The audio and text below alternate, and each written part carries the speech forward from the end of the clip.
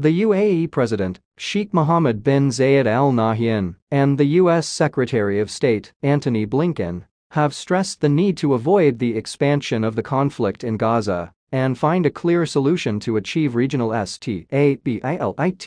Superscript 3. They met in Abu Dhabi on Monday as part of Blinken's diplomatic mission to prevent Israel's war against Hamas from escalating into a wider regional war. Blinken said he had been speaking with officials from various countries in the region, including Qatar, Jordan, Turkey and Greece, about how to contribute to the effort to plan for Gaza's reconstruction and governance once the fighting has ended. Superscript 1 Superscript 2. He also said he had been using his influence to tamp down resurgent fears that the conflict could draw in direct U.S. involvement. The UAE president welcomed Blinken's visit and expressed his support for his efforts to secure lasting regional peace that ensures Israel's security and advances the establishment of an independent Palestinian state. He also called for an immediate ceasefire and an end to civilian deaths before discussing any post-war scenarios for Gaza. The UAE is one of the key Arab allies of Israel and has been involved in several initiatives to promote dialogue and cooperation between Israelis and Palestinians. The UAE has also been a major donor of humanitarian aid to Gaza in recent years. Blinken is on his fourth trip to the region since the war began in October 2023. He said he hoped to overcome initial Arab resistance to considering day-after scenarios for Gaza.